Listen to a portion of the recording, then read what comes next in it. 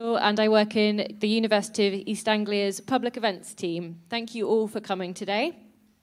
I'd like to advise you of some safety procedures before we start today. We're not expecting a fire alarm test, so if it does sound, it's genuine.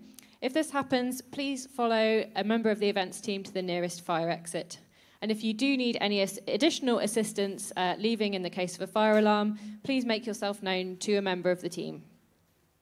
With that done, I'd now like to introduce your speakers for this event. Our chairperson for the event, on the right-hand side here, is Michael Hornberger. He's Professor of Applied Dementia Research in Norwich Medical School at the University of East Anglia. He's also the Associate Dean of Innovation for UEA's Faculty of Medicine and Health Sciences, as well as Director of Ageing Research for the Norfolk and Suffolk Mental Health Trust.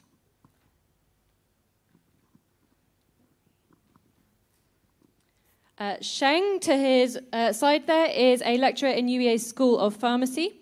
Sheng leads on research that aims to personalise medicines using 3D printing technology by producing pills that contain accurate dose and drug combinations tailored to individual patients.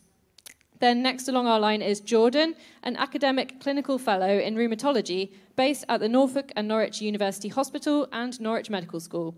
Jordan's work includes patient-focused projects aimed at alleviating chronic pain using virtual reality interventions. Excuse me, I'm going back and forth in my thing so I get the speaker order right. To Jordan's right-hand side there is Stephanie, who is a lecturer in UEA's School of Psychology. Stephanie and her team are working on technical interventions that could help to rewire the brain after injury such as stroke. And then last but definitely not least is Dennis, Associate Postgraduate Dean for Digital Innovation and Clinical Entrepreneurs at the East of England Deanery, Health Education England. Dennis combines his clinical background in neurology and stroke medicine with an interest in the utility of artificial intelligence in medicine, particularly image recognition and natural language processing. So without further ado, please give a round of applause and welcome our panel.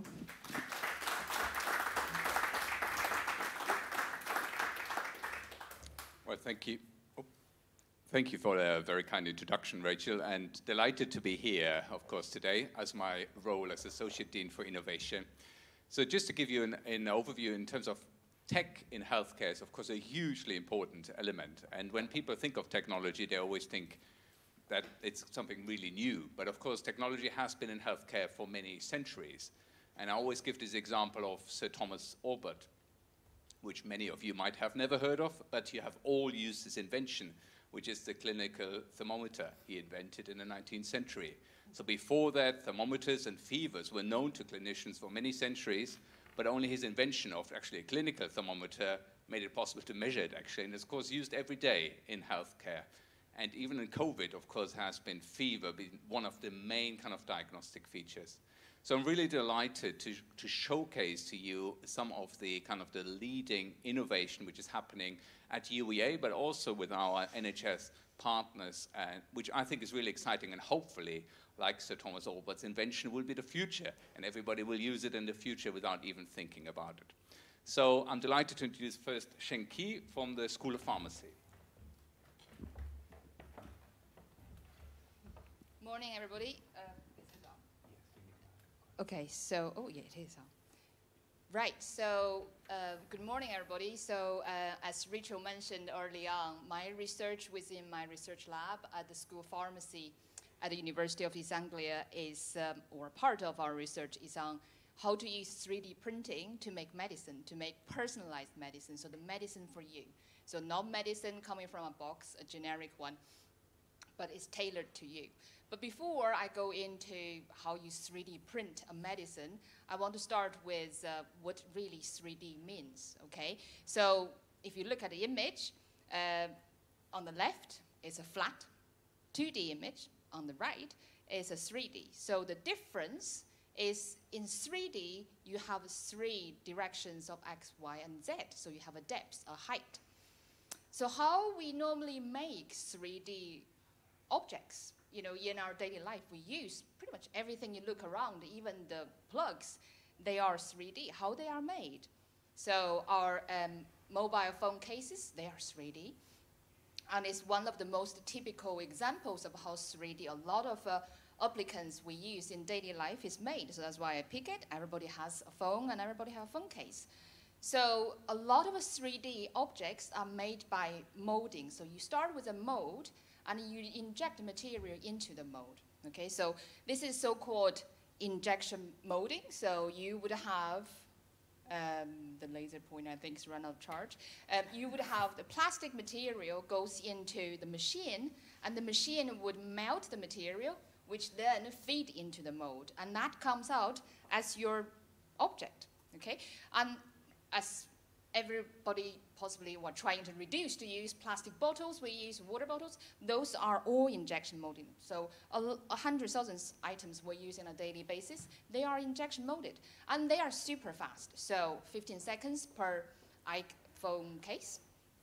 But it's not as fast as how fast we're making medicine. So how most of the medicine tablets, capsules are made, well, capsules slightly different, but tablet, they are also made from a mold. So we start with powders. So your drug with your excipients as powders, they feed into a mold, a metal mold. They've been compressed under very high pressure, and that's come out of our tablet, all right? And that is even faster. So a tableting machine can produce 200,000 tablets per hour. And that is the speed, and that's why your paracetamol tablets is really cheap, because it's a high throughput, as well as those drugs are out of their patent period, so the big pharma companies can claim big money. Okay, so those tablets, although they are made very fast, and that's how actually the pharma companies can make money, they cannot make each individual type of the medication as well as the dose for each patient, because we are all different in size and shape and our response to medication. So this is the most commonly prescribed, or one of the most commonly prescribed high blood pressure management drug on the NHS, and this is one of the NHS used brand. We all only have 3 different types of doses. You can get 20 milligrams, 10 milligrams, or 5. If you're somebody in between, need 15 milligrams, you will have to do something different. And about 2/3 of us, for occasionally different type of medications, because we're not getting the right dose, and we often have side effects, more severe side effects when we really should experience, okay? And that is how severe it is in terms of the dose could impact on us, and we are all different genetically. The best solution at the moment, and people may see this, and this is the review from October 2021, best pill cutters. So if people are using medications which has to tailor the dose to themselves, which doesn't have the one on the market commercially available to them, you possibly seen pill cutters like this. And even more, we are having a very fast aging population, and we know there are a high proportion of our population over 65 would take at least 5 medications per day. So they are burdened with loads of tablets to take every single day. And how you can really reduce the number of tablets people need to take, as well as tailor that combination of different drugs and the dose of the drugs needed for each patient for themselves. We proposed, well, not only ourselves, there's a whole global research effort currently is working on, is to use 3D printing. This month to be videos. Okay, they are videos. So these are 3 different types of 3D printing technologies, which we can now, using a small kind of microwave size machines, to be able to print a tablet for each individual patient. So we have the one on your right, that is printing a very fast dissolvable, like your Evervincent tablet. The one in the middle is printing a wound dressing, so particularly tailored for a special patient. And then the one on the left is printing tablets, so the tablet tailored for each patient for their weight, their needed drug combinations, and their dose. And this is what we meant in terms of a personalized, really personalized to you, tailored to you depending on the size, the age. We often neglect, particularly our pediatric and elderly patient population. Elderly patients often experience problems with swallowing difficulties, so most of the solid tablets are quite tricky for them, and that applies the same to the infants and the children, and we really have to struggle and make specials for them. So this 3D printing would make it much easier to make a special patient group friendly dosage forms and products for themselves. And 3D printing is not very far from us. Actually, in our NHS, this has been used a lot. So what you see on the bottom right, and that plastic bits are 3D printed surgical guide. So those are particularly printed for each individual surgical procedure tailored to each patient. And our NHS has been using this for the past 15 years. We may not be aware of it, but actually around the UK, there are about 8 to 10 trusts. They have their own in-hospital 3D printing facility, printing this type of surgical guides and models to train their junior surgeons to communicate their patient. So you can see which part of your body are having the disease, are being treated, and how it's being treated. And I can personally own a pair of those aligners for my teeth. Those are 3D printed, so you get the mold of your teeth that's been scanned into the computer, that's been converted into a file for 3D printer to print out exactly, cover the outliner of your teeth. So 3D printing is not far. We just need to look around us, and they are already in our life and penetrate into our healthcare. My final slide is saying actually what my team and our group is doing. So I'm leading a group called Point of Care 3D Printing. This is under the UEA Health and Social Partners. So we are working with our NHS partners. Within our Norfolk and Suffolk region, we actually do not have one of those in-hospital 3D printing facilities. So our patients are still relying on using outsourced services in the US, in Germany, for those 3D printing surgical guides or medical devices we needed. So we are trying to look into how we can set up our own regional facility where our patient can access much cheaper and quicker and better treatment. So welcome to visit our site. And finally, do visit us in the tent outside the forum. So this is my group this morning. They just set up their exhibition. They have a lot of interactive games for children to play with, to learn how medicine works in our body, and how to do 3D printing. So we do have a printer on site for you to play with as well. So that's all from me. Thank you very much for listening.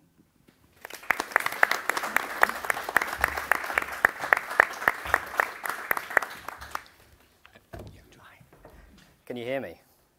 Just about.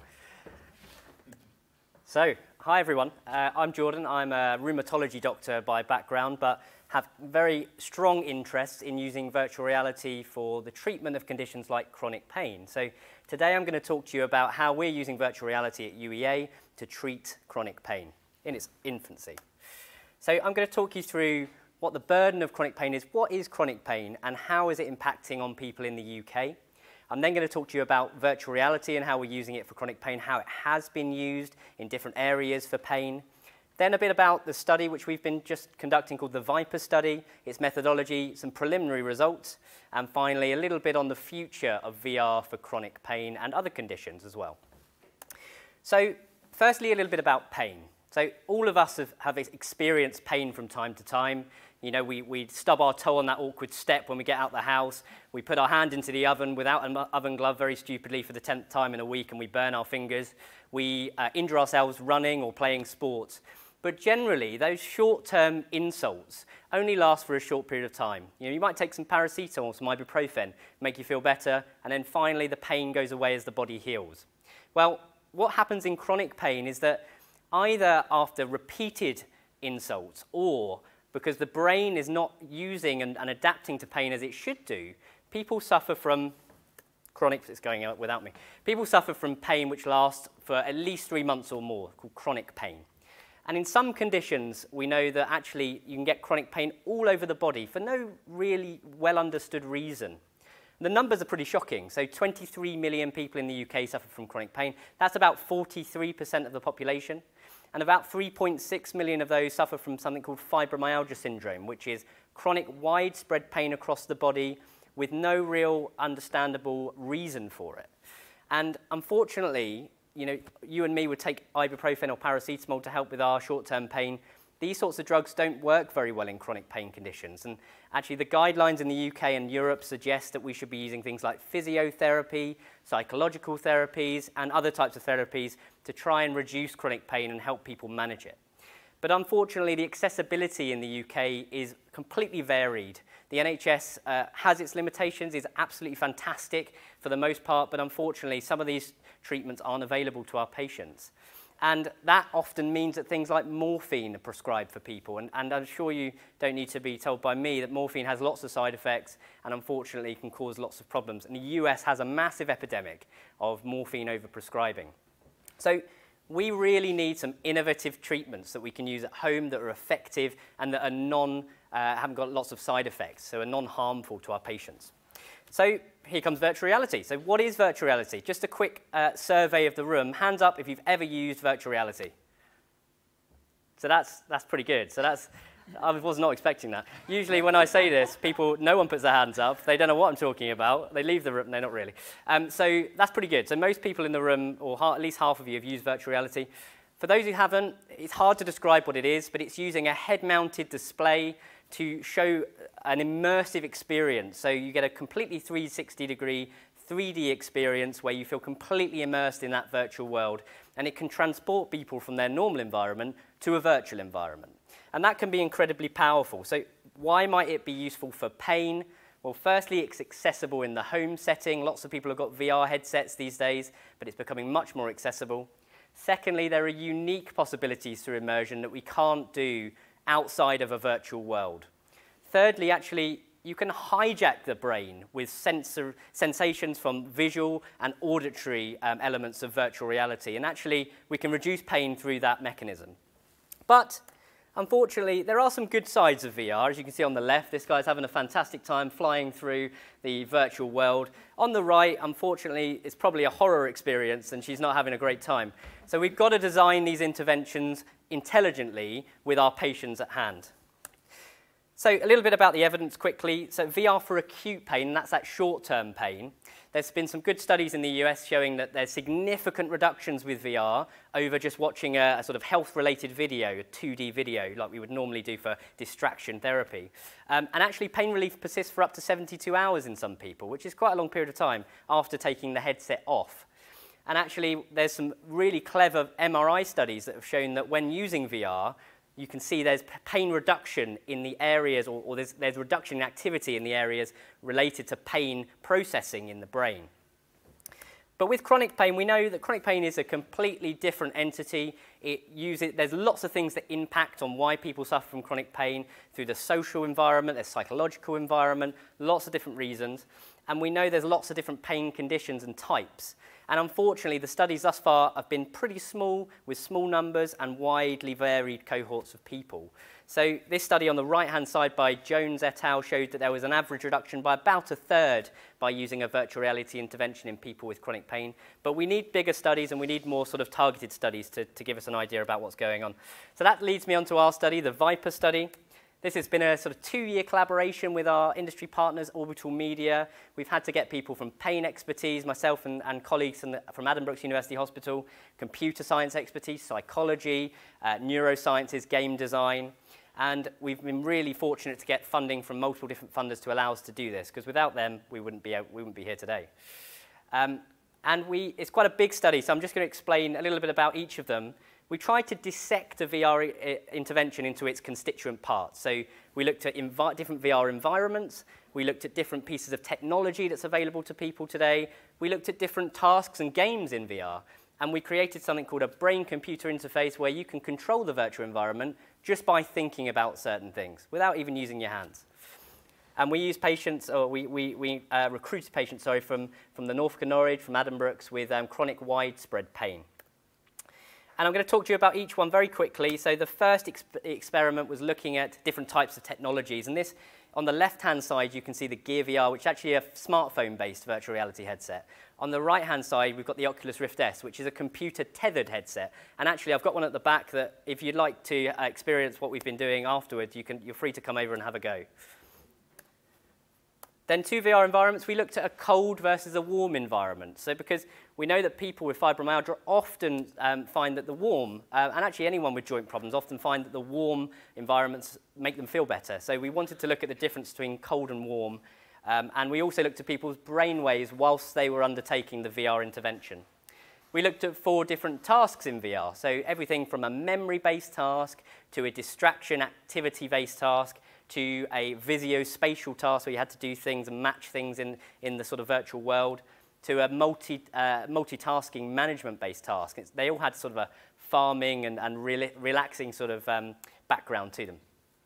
And then finally, we're still in development. As you can imagine, it's not as simple as putting 2 and 2 together. It's pretty difficult to create a brain-computer interface where you control things with your mind. But we are in the process of using AI, and you'll learn a bit more about that with Dr. Pack's work later, to control a virtual environment whilst just thinking about certain tasks.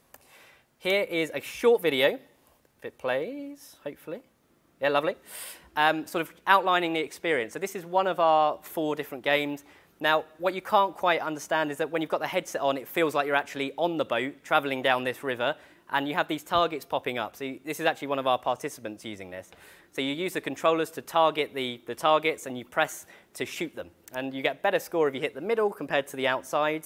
Now, the graphics are a little bit blocky, but the reason for that is because we had to make this accessible across all of those 4 devices. So this had to be runnable on a smartphone.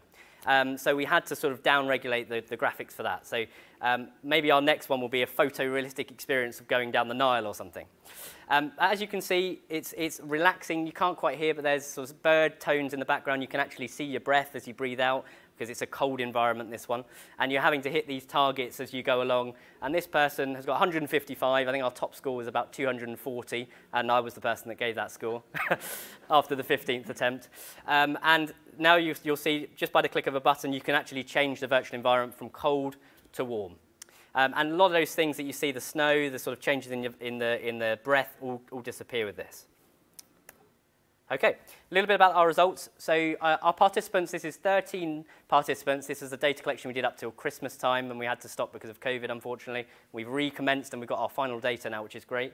High levels of acceptability, so people found it immersive, they found it tolerable, low levels of side effects with this intervention. Pain reduced by about 48.2%, so nearly 50% with this. And that's after using 4 headsets over a period of about 20 minutes with the VR interventions. And finally, 100% of our participants agreed that they'd like to use VR in the future for their pain management. So that's the most important thing for me. If our participants said, actually, I don't want to use this again, then we might as well just stop and change tact. But people are really excited about it. And what about the future? Well, I'm hoping in the next 5 to 10 years or so, maybe even sooner than that actually we'll be able to prescribe VR for our patients. And we'll be able to use personalized interventions based on how our patients, our patients' preferences, but also their conditions. And I have to just say thank you to our fantastic colleagues, our amazing funders, but more importantly, the brilliant participants that were involved in our study. So thank you very much.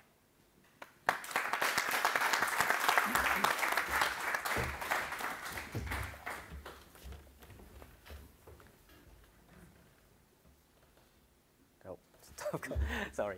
It's because I've got extra slides and you see. You've seen nothing. There we go. Okay. Can you hear me all right? Just checking the mic's on. Great, cool. So I'm Stephanie Rossett, and I lead a team at UEA, and we work on how to develop new tech, a bit like the other speakers, to help stroke survivors or people with brain injury. So I'm going to tell you a bit about some of the cool studies we're doing now. So we know that stroke is very common in the population, and currently there's around 1.3 million stroke survivors living in the UK. 2/3 of stroke survivors live hospital with a disability. And we know that depending on where you have a stroke, that this will impair your ability to understand, organize, memorize information that you see, and how you perceive the world. And one of the most common cognitive problems that people present after stroke is something called inattention. And this has puzzled neurologists for more than a century. So we still don't know why it happens, but I'll tell you a little bit about it today. So inattention is a puzzling condition in which you're not aware of anything on one side of your body. And usually it's the side in which you've lost your movement, so your impaired side. It's not like you're blind or that your eyes aren't working, but your eyes are fine, but your brain doesn't know that anything's missing. So imagine one day you wake up and half the world is gone. So this is what happens to these patients. And they don't even know that that half is gone. So it's very puzzling. This usually is associated with damage to an area of the brain that neuroscientists call the parietal lobe. And this area is quite important for us to attend, so focus our attention in particular parts of space. So this is why we think that this condition happens. These patients have lesions there after their stroke. So here are some examples of what our patients describe. So here's a drawing on one of our recent patients in which we asked them to draw a body of a person. And you can see that they drew only very well the right side of the person. So this participant specifically had a stroke on their right hemisphere, so they have problems with the left side of space.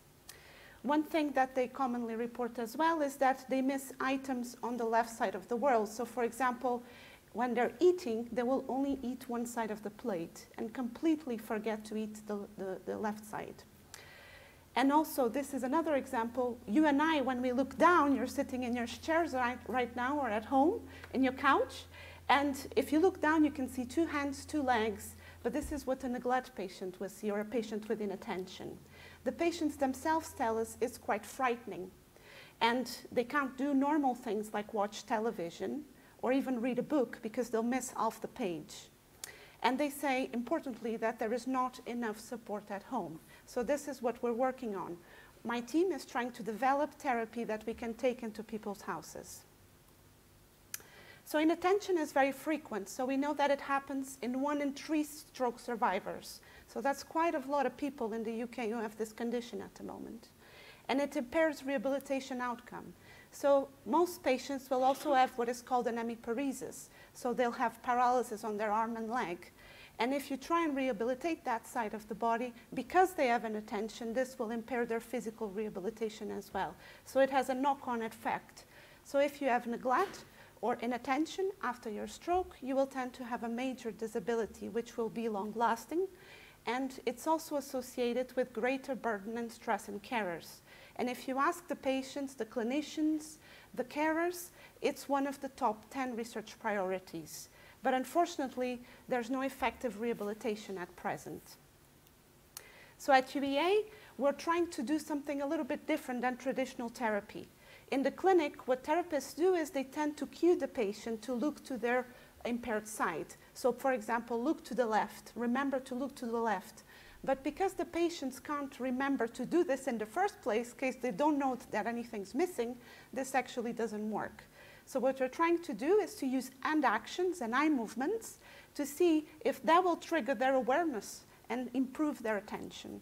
So kind of trying to break puzzles in a way to see if they'll improve their cognition. And we develop all our tools, just like the previous speaker, working with end users. So we've had great help from stroke survivors, charities, clinicians, to try and do things like develop games that they can play in front of the television or iPad kind of applications. And we're testing currently these tools in people's own homes. So why use tech in the first place? Well, because we've worked with patients and they tell us that compared to traditional rehab, where, for example, you're kind of moving your arms repeatedly or doing a cognitive task over and over again, like reading a page, this kind of gaming actually increases their engagement and enjoyment of the therapy. And it also, because all our therapies are done by the patients themselves at home, they feel like they have an increased self-efficacy. So they feel like they're succeeding by doing this. And importantly, from the clinical side, you can monitor rehabilitation, so how well Mr. John's doing his homework from home. So you can feed the data back to the NHS, and this increases efficiency because the therapist doesn't have to travel all the time to people's homes, and it also produces a lot of data. So we can actually monitor how well people are engaging with their therapy. So this is a specific therapy that we've been working on for inattention, in which we try to get stroke patients to learn to balance objects. So the idea here is that, I've got a video to show you, it's a very simple kind of game or exercise in which the patient just has to reach out for the rods and lift them up until they're balanced. Now, you and I would do this relatively easily, but a patient with inattention will actually grasp too much to one side of the rod, so when they lift it up, the rod won't be balanced, but it'll be tilted. And it's their job to fix their hand position so that eventually the rod's balanced. The therapist doesn't give any feedback to the person has to kind of crack the puzzle. And we found in a small study that by doing this repeatedly in people's homes, you can see this is very low cost, 3 sticks and a mat, about 10 quid. And you can see that the patients who did the intervention improved a lot on their inattention. So they're not just got better at balancing objects, but actually they started to find more things on their impaired side, which is really important. But however, doing this at home when you have visual deficits like these patients isn't so easy. So that's why we've turned it into a computerized intervention. So we take this into people's houses. So we have a portable low-cost motion tracking system, which is a Kinect. Some of you may have used it in your gaming at home. And it presents the instructions on the computer screen.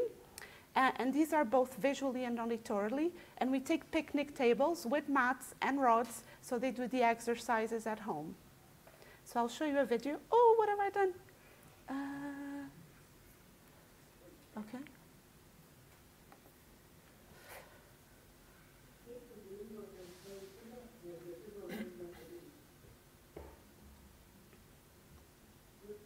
Lift until it's balanced. Once balanced, raise your hand. Begin. So you can see the motion tracking detects how many lifts the person's done until they reach the balanced object. And it takes them through the rehabilitation exercise at home, so they don't need the therapist there all the time, only in the beginning to teach them how to use it. So we've started testing this in the real world. So we've run a little pilot study in which we brought this into people's across the East Anglia houses. So you can see this is a converted barn, so a very typical house in Norfolk. And we found some really promising results again. So overall, we're getting about 1,000 repetitions. So that means that the people are lifting these rods about 1,000 times. And we find that after the therapy, again, they start to look more to the left. And in fact, this particular person, their family reported that they had a party at the weekend, and for the first time, the individual started to look to the left. So that was quite encouraging. But obviously, this is a very small study, so we have to be careful what we say. So we're very lucky that we have funding from the Stroke Association now, and we're running a feasibility trial across the east of England. So we have all these hospitals who are recruiting for us, including NNUH and CHNC. We have Addenbrooke's as well. And it started fully in May. It was meant to start a year ago, but obviously we couldn't do that. And we've trained 8 therapists so far. So they go in with all the kits, set it up themselves, train the patient to do it. And so far we've had 15 stroke patients doing the trial. So if you're interested in taking part, reach out to me. The other final thing I wanted to mention is that we're also looking at whether we can use automatic eye movements to kind of improve the attention to the left. So as I told you, if you keep reminding the patient to look to the left, that doesn't work. Because when they're on their own, they won't remember themselves. So here what we've developed is an AI-based therapy in which we're looking at a tablet. And the tablet has a camera that measures the eye movement. So we use artificial intelligence to make the game more engaging. And we're looking at these motion patterns. It's quite psychedelic when you're looking at it. And they make your eyes move automatically to the left. So by doing this, we can also have a home-based therapy that is very portable and low cost. And we're currently recruiting participants for that as well. So finally, I wanted to finish the talk on a positive note for people who aspire to be a neuroscientist or rehabilitation scientist, that for me, iTech home rehabilitation is a bit like being an astronaut. So you have to take all your kit, a bit like an astronaut has to pack it all well to go into people's houses. But also you have to remote, this is remote, so a bit like the therapist in Norwich who has to travel all around the state of Norfolk to go into people's houses. By doing tele-rehab, you don't have to travel anymore. So it's a bit like being an astronaut because you're remote monitoring people's rehabilitation. So finally, I want to thank the team, which are absolutely fantastic, the funders, and also the clinical sites and the participants. Thank you. I'm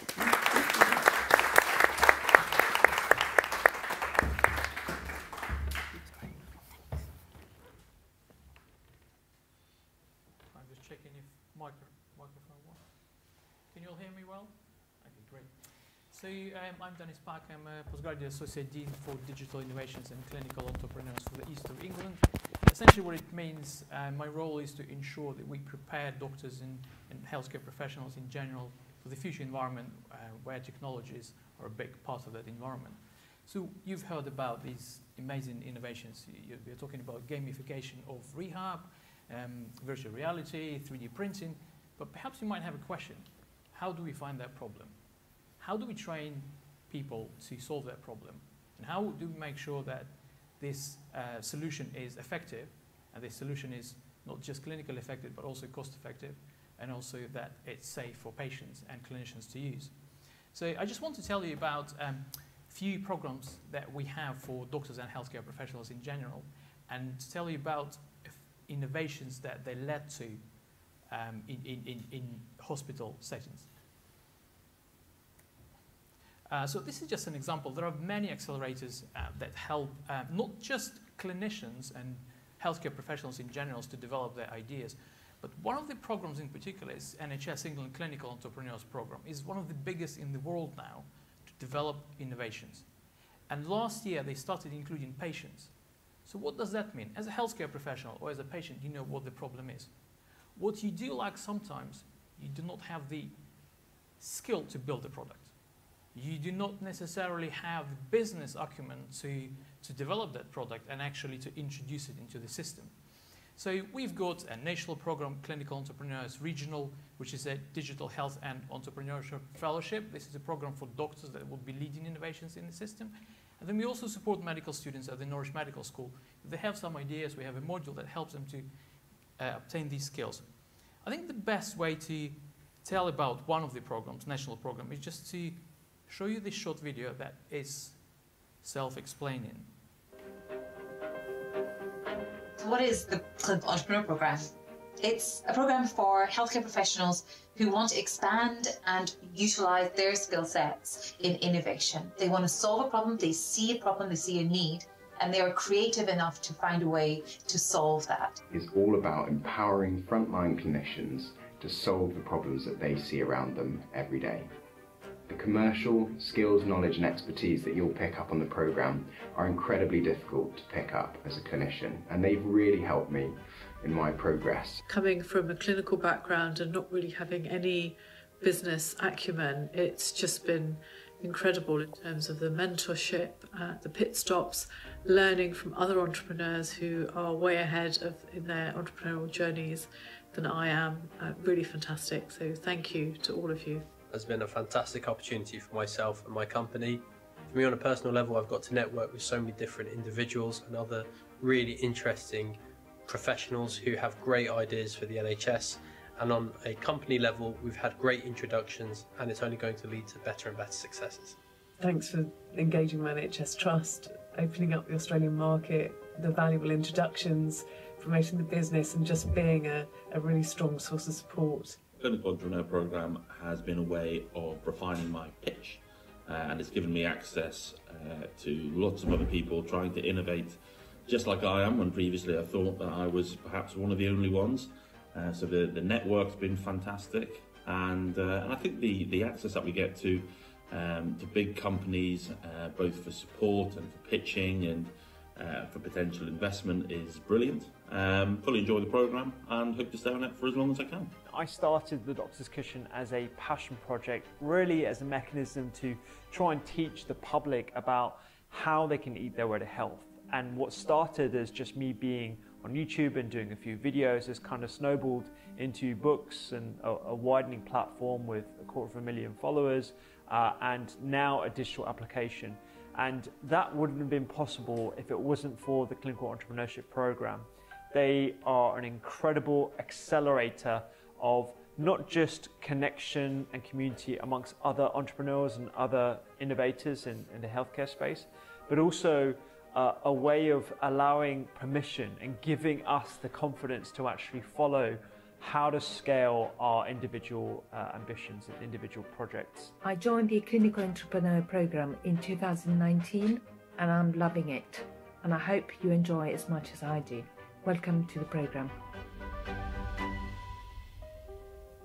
As you can see, the best way to find that problem is actually engage healthcare professionals and patients, because they do see these problems every day. And I will just show you a few examples now on how these problems were found and what solutions were developed. So on your left side, you can see Arshkal Rai. He's an orthopedic surgeon. And he felt quite frustrated that actually one of the surgeries had to be cancelled because the bulb has gone, and they actually had to postpone the surgery by several weeks. So the initial idea was to develop that app that would help to report the problem, saying the equipment is broken, and then it would speed up the process. Because normally what happens, if something is broken, you have to log a call, and it takes a couple of days until somebody else comes in to have a look at the problem, then takes another few weeks to replace this equipment. But it led to something really amazing in a few years since he started his project. So they managed to use artificial intelligence, to be precise, as machine learning is a subset of artificial intelligence, to analyze the data from all equipment failures. I think they analyzed over 100,000 equipment failures. And what actually happened, they were able to predict when this piece of equipment will fail. So for example, they can say that this ECG machine will break in 3 to 6 months. You can probably imagine how helpful this is for the trust, because they can replace something before it even breaks. The second example you can see in the middle, Tamsin Holland Brown. She's a pediatrician. Again, so she saw a problem with children having hearing issues. So there's a condition called glue ear, and it's quite common in children. And what happens whenever they get a cold or flu, they have some fluid accumulated in their ears, and that actually reduces their hearing. Although it's a temporary reduction, but as you know that small children, they have these minor illnesses very frequently, it actually leads to slowing their speech development and actually reading development. So the problem here is that it's not really feasible to provide a child with a hearing aid for 6 months, because the hearing aid itself costs over £2,000. So she came up with that idea of a budget solution. So she developed a product that doesn't cost more than £100. And it opened new opportunities, because that will help children to learn to talk, learn to read, and actually to live their lives independently. The example on the right is a particularly I find interesting. That these are 2 medical students. So when they came on the program, they had this ambitious idea to use drones for healthcare. They didn't quite know how to use these drones, and they were taken into that project just based on, well, that sounds interesting. But what happened during COVID, the environment actually changed. There was a different need. And they secured collaboration with the UK Space Agency. So what they do now, they're actually trialing drones for deliveries of chemotherapy. But they went even further. So in the future, they're developing corridors for drones, safe corridors. As you probably know, when you have a plane, for example, you need to have a corridor to go through so they don't clash. So in the future, clinicians will be able to just place an order, like you place an online order for some shopping item, and then it will be delivered to your hospital when you need it, assuming it is available. So how amazing is that? Another example is Alistair. So Alistair, he's been working on the portable ventilator. Well, before COVID pandemic, no one was quite interested in developing a portable ventilator, because we didn't see the need. And also, just to put it in the context, to buy a ventilator, it cost in excess of £10,000. So everyone thought, well, it's a very sophisticated machine. Why would we need some budget version? It doesn't make a lot of sense.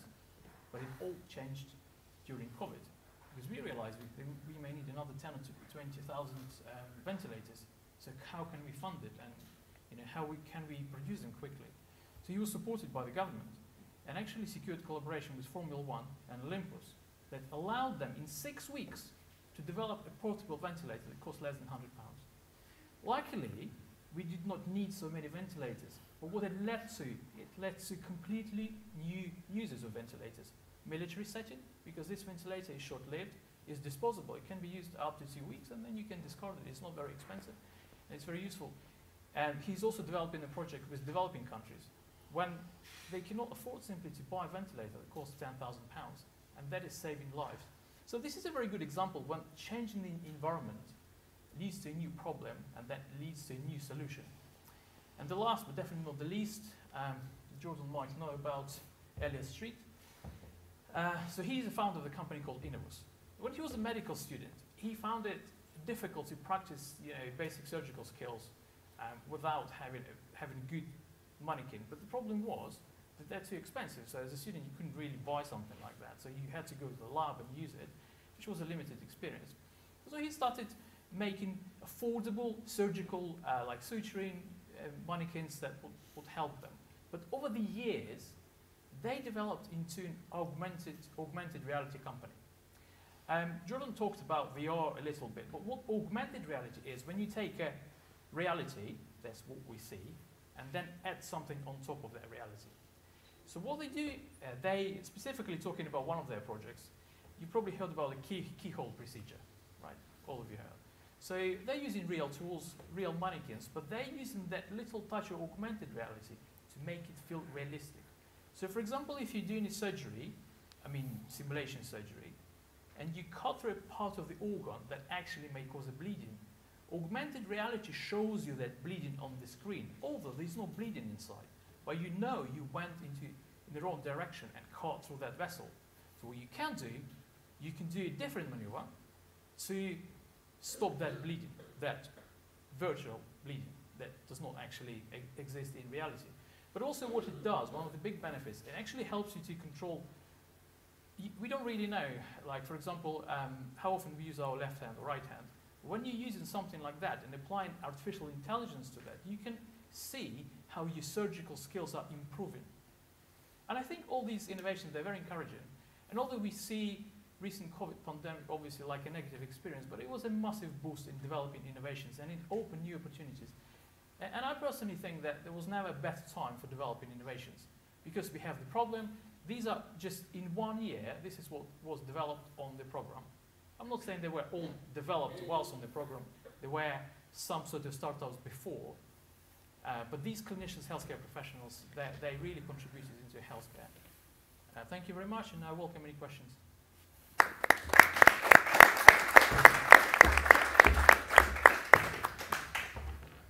Right, now it's your turn, and you can ask us any questions you might have about any of the topics you've heard. So do we have any questions yet? Don't be shy. Yes, please. Looking at the picture of that, how does it affect your spectacles and what you see? Does it, you have to wear your specs to see, don't you? So the question is, how do you wear VR headsets with, if you wear your glasses or spectacles? Who wants to answer that one? Jordan? I'm happy to answer that, yeah. So you can see I'm wearing glasses right now, and I wear virtual reality headsets over the top. So there are some clever the lenses inside the VR headsets. You can actually get prescription lenses. So you can do that if it's more comfortable to wear without your glasses. But most headsets these days are big enough to allow you to actually just wear them over the top. And most of the time, you don't get foggied up. If you get foggied up, you might have to take it off and defog. But when that happens, when I walked in here today, I was fogged up. So, it's one of those things. But yeah, you can wear it over your glasses. Yes, please. Go ahead. Yeah, another one for Jordan. You talked about the VR being used for sort of myalgia and that sort of thing, but it's also equally effective, is it, targeting specific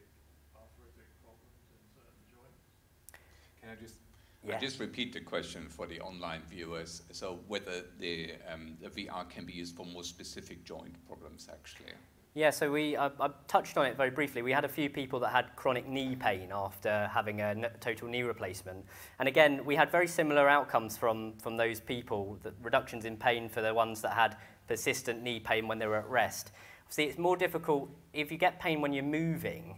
Having a VR headset on when you're moving about, I mean, it's theoretically possible, but you've got to be a bit careful of your surroundings. You don't want to sort of walk off a cliff or something. You know, you've got to be quite careful with where you're going when you've got something that's blocking your view. But generally, yes, there's lots of studies out there that have looked at VR in different types of pain and found it to be effective across the spectrum. But the evidence is still at its infancy, and we need to look at it a bit more in specific types of pain. But theoretically, yes, it would work as effectively in arthritic pains, in myalgic pains, and in other types of pains, such as ones that are a bit deeper, visceral pain, we call it. Any other questions we're having? Yes, please, go ahead. So about the 3D printing of you actually 3D printing the drugs, or are you just 3D printing the model? So the question is, do you 3D print the actual drugs or only the model for the 3D drugs?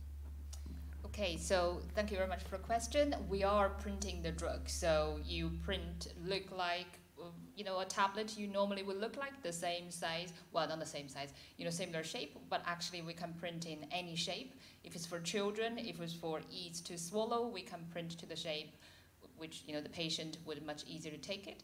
And it actually contained the drug you would need and then the amount of drug you would need tailored for you. And we had another one, yes? It was for Stephanie and Jordan. Is there, firstly, are your trials completed or are they still in progress? And was there a specific amount of time that each patient would need to complete the task?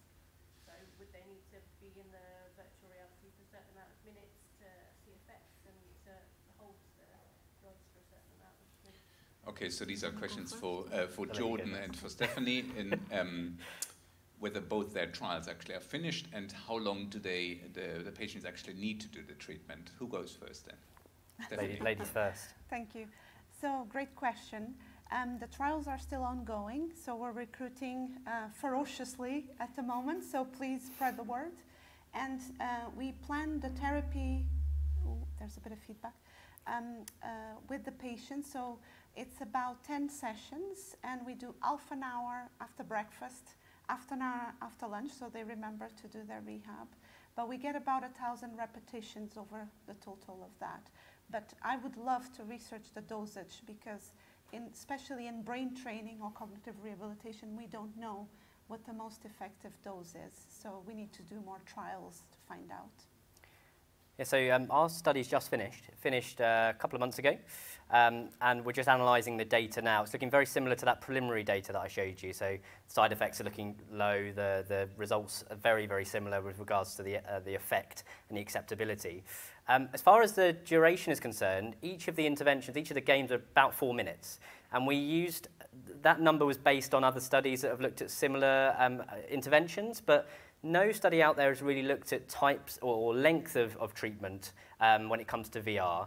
And actually, we found that a couple of our experiments were a bit longer. So people had to wear headsets for a bit longer than just that 4 minutes because we got them to play first game, and we took some brain signals, and then we got them to play the second game, brain signals, et cetera, et cetera.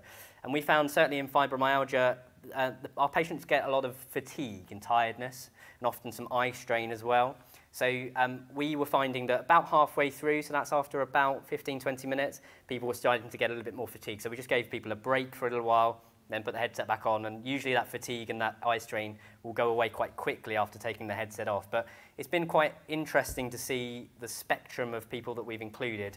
The people that have high levels of fatigue often will struggle a bit more with VR than those that have high levels of pain and less fatigue. So there's definitely something in future, and we want to look at the sort of the types of patients we have and how they respond to different treatments in the future.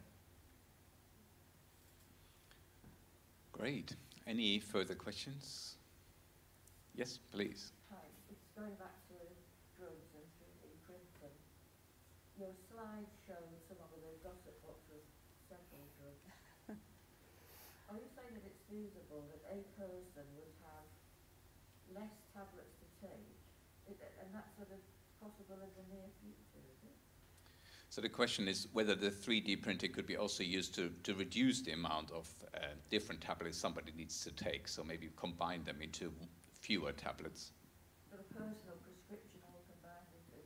Yes, so that is the aim, and that has been demonstrated in a research environment. So we can print, 3-4 drugs into one tablet. You can layer them, or you can have cages outside, fillings inside. So all those different designs and combination of designs are possible.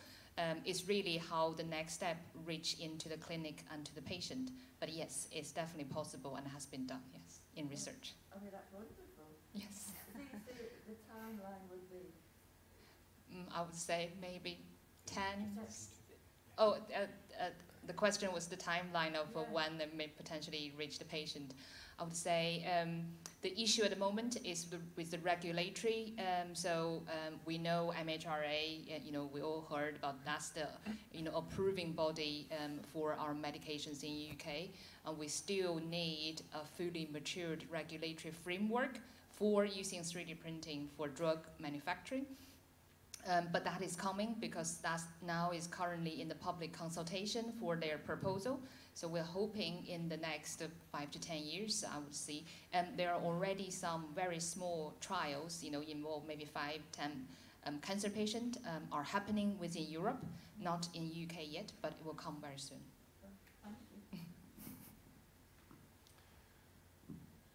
Maybe I can ask a question to Dennis. I just wondered, in terms of, there's always this interesting relationship between private entrepreneurs and the NHS, which is public funded. So how is that kind of dealt with? How do people deal with that? Is the kind of, because the NHS is promoting this entrepreneurship, would this go back to the NHS somehow, or is this really companies which will develop by themselves? Thanks, that's a very good question. So essentially, if we are talking about intellectual property, for example, when a clinician is employed by the NHS, most trusts, they have a policy that they own the intellectual property for the product.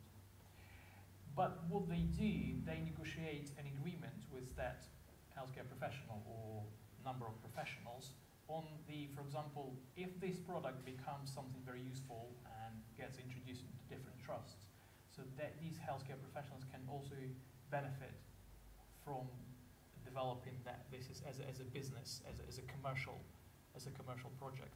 But you're quite right, this is a sort of complicated process, but the answer is definitely the saving for the NHS from these companies. I just gave you like a few examples. Let's say a ventilator that costs like more than £10,000, and then you can suddenly use something that costs £100.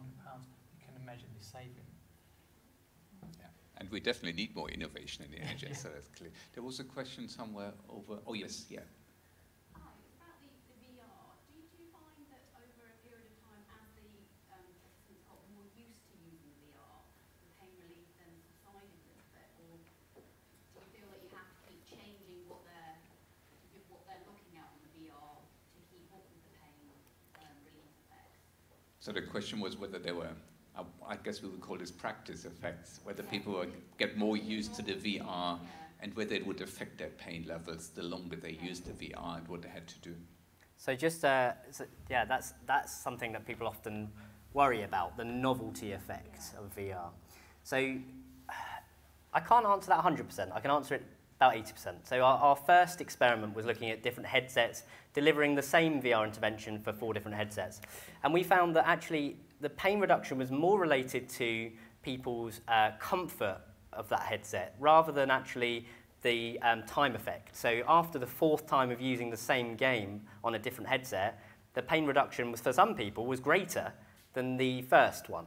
So certainly over a shortish period of time on one experiment, we know that there isn't a great effect from that novelty. But whether if you gave someone the same intervention sort of every day for 6 weeks, for example, whether that would impact on their pain relief, it might do, but we don't know yet. There's a study from the US by Beth Darnell and her group that have looked at a 6-week program of VR interventions, but it included mindfulness, distraction therapy, cognitive behavioral therapy, lots of different elements.